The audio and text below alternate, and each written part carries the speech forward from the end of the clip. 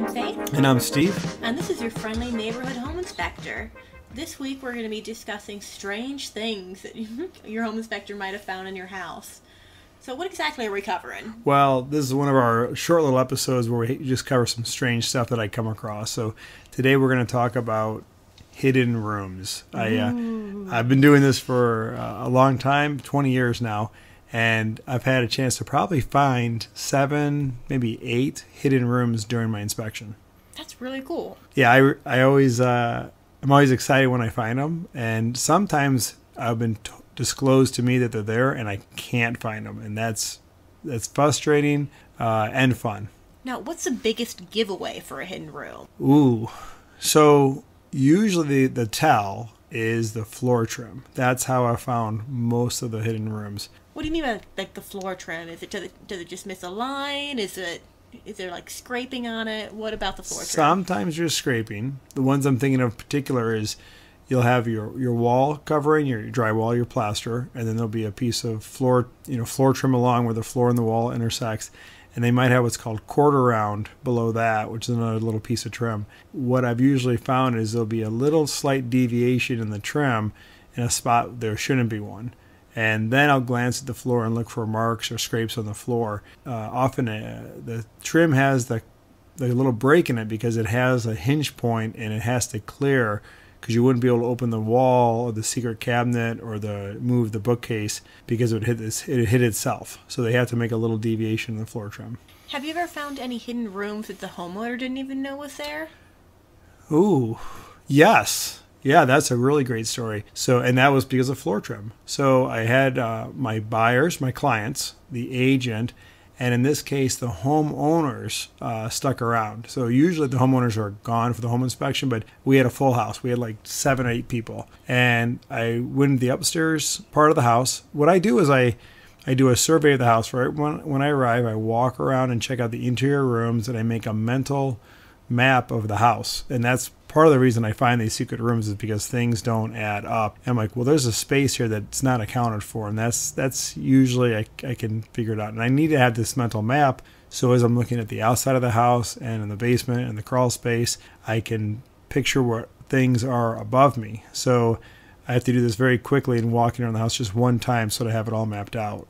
So in this incident you just asked about, I was in the upstairs of a house. It was probably 25 years old. I stepped into an upstairs bedroom, and there was a young college kid. He was probably 22 years old. He was sitting on his bed, reading a textbook or studying or something. And I looked around the room, and there was a built-in bookcase about 4.5 feet tall built into the wall. And it had books on it and trophies and this and that. And I glanced down and saw a tiny little cut in the floor trim. So I just looked at it, noted it, and started my inspection. About an hour and a half later, I'm walking around the house, and I got my ladder, and I went to the attic through a closet, and I looked in the attic, came down, and I had the buyer there and the seller and the agent. And I said, well, I need to look in the other attic. The seller goes, there's no other attic. And I said, no, I got to look at the one in the front bedroom. And she goes, there's no attic in the front bedroom. I didn't argue with her. I said, well, let's just go look. And I walk in there, and they all follow me in. And I walk over to the bookcase, and this was a little bit of luck because I didn't know where it would be, but I knew there would be a release latch. So I bent down about just above hip height, bent down and looked up underneath the bookshelf, and there was a little sliding metal latch. And I leaned over, slid the latch over, grabbed the bookcase, and pulled it open. And behind the bookcase wasn't just another attic. It was a carpeted, drywalled, lit room. And the buyer says, Steve, I wish you saw that kid's face. His jaw hit the ground. And I turned to him and I looked at him. I said, don't worry. I was in this room for 2-3 minutes before I saw that. And he goes, I have lived here 7 years. I had no idea there was a room back there. And then his mom said, yeah, I bet you wish you had known there was a room back there for the last 7 years. And then we all laughed. So it was really pretty fun. That's a really cool story. Has that been your favorite hidden room that you found? What would you say your favorite was? Well, I was in a house here in Springfield. A builder, it was his house. He built it, and he built the house to accommodate a elevator. But he didn't put the elevator in. He just built the elevator shaft. because the equipment is expensive. So he sort of pre-manufactured this space for an elevator, thinking he's going to live there a long time and need the elevator. So he made a hidden room on the middle floor until he put the elevator in. But he put his room behind the fireplace. So it's just like, in the horror movies or in Batman.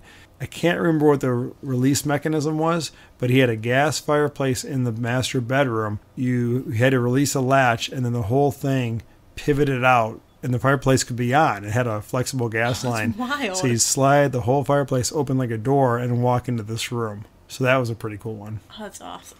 Yeah. Would that be if you were to have a hidden room, would you kind of want to do it that way? I think I would want one like the Munsters, where the stairwell has a counterweight and the stairwell opens up and then you can walk into the basement. Oh, that's awesome. That's the way I do it. Never encountered a hidden room like that yet? Not like that. A couple other ones I found. This one actually, I think I didn't find it. They had to show it to me. He told me there's a hidden room. Really big house. I walked all around it. I said, I can't find it. It was behind the wine cellar. So you go to this wine cellar, and the back wall of the wine cellar was a big, heavy wooden shelf, and it had a wood knob thing that you had to release. And that whole wall pivoted open, and it was a three-car garage behind that, below the three-car garage. That's why I couldn't find it, is because garages are built on grade. There's soil beneath them. And this guy built schools for a living, and he used what's called spancrete. So it's the same concrete that we'd use like in a parking garage.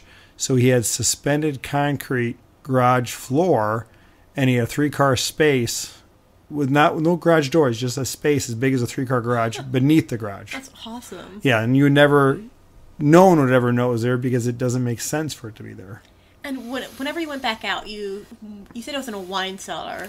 So the back wall of a wine cellar. When you were looking at the back wall of the wine cellar, after you knew it was there, could you see it, or was it still pretty camouflaged? Once I knew that wall moved, then I could see that the wall moved.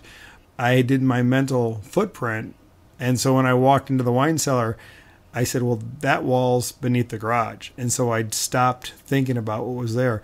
These other ones that I found, I've walked through houses, and I'll walk down a hallway around a bedroom, and then I'll be in another room, and then I'll say to myself, wait a minute, this room is 6 feet from that other room. There's a space that's not accounted for. And then I go back around and start examining it, and I can wait a minute, these two walls are 6 feet apart. What's in there? And that's when I find the rooms. There is an old house on the north side of Springfield. They had, on the disclosure, they said secret room. This is a 1910 house. It said secret room. It will not be disclosed until after closing to the buyer.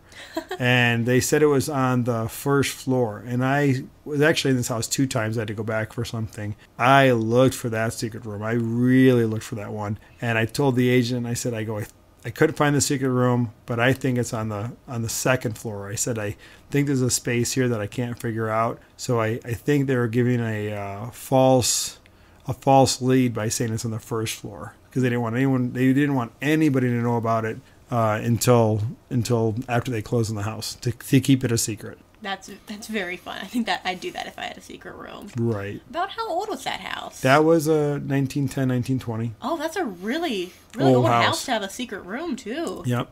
Oh, I know the old houses like that have a lot more compact rooms, not so open flow. It's a lot harder to hide them. Right. Mm-hmm. We hit a room in the house that you grew up in. Really? When we bought that house, we made a full bathroom downstairs. And when I converted the bathroom to a full bathroom, I installed a fiberglass shower enclosure. So the corner of the room I put that in had a small closet, and the shower was going to cover the closet door. So this closet is going to be lost until they remodel this 30 years later. I got all the flooring, the walls, the shower equipment. I got it all ready.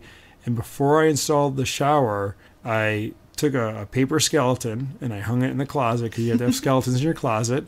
I wrote a couple notes about what we were working on, and I put that in the closet. And then I went around and gathered all the magazines around the house. So there's about 2.5 feet stack of magazines, old car magazines, piled up in this closet. And I think I threw some money in there too. And then I put the shower in. And I thought it would really be funny for somebody 30 years from now to be ripping that shower out and find 30, 40-year-old magazines. They'll probably really appreciate that. If they're not water damaged, at least. Not the way I put it in. They'll be fine. Okay, good. So these rooms, excluding the one the homeowner didn't know was there. Right. Has there ever been anything in the rooms?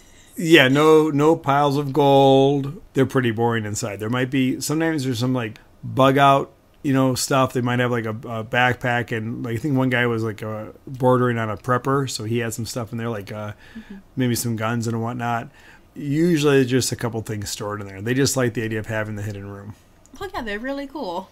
Well, how would you want your hidden room to work? I don't know. Underneath the stairs is pretty cool. That seems like the easiest way to completely hide it. Based on what you're saying, you wouldn't be able to really tell with the trim. But I'd want to make it usable, maybe like an office space, something that you'd feel the need to go into every day. Maybe even something with a big glass ceiling, like right in the middle of a house. I think if I built a house and had an office in my house, I would love to have a hidden doorway that got me directly into the kitchen pantry. So I have direct connection to the potato chips. Well, I don't know how you'd be able to hide it once you got into the pantry. Oh, I'd have a hidden door in the pantry. It'd be like, I mean, just a hidden pantry. There you go. There we go. How are you going to restock it, though? You don't do the grocery shopping. Damn.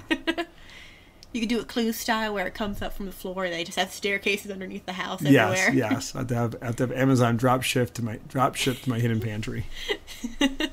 Not very hidden then. No. Well, I think that covers everything. Am I wrong? I think we got it. Okay. Well, I've been Faith. And I'm Steve. Thanks for listening to our podcast. If you have any questions or any ideas for future episodes, email us at the email in the description. Thanks. Have a great rest of your day. Thanks. Bye.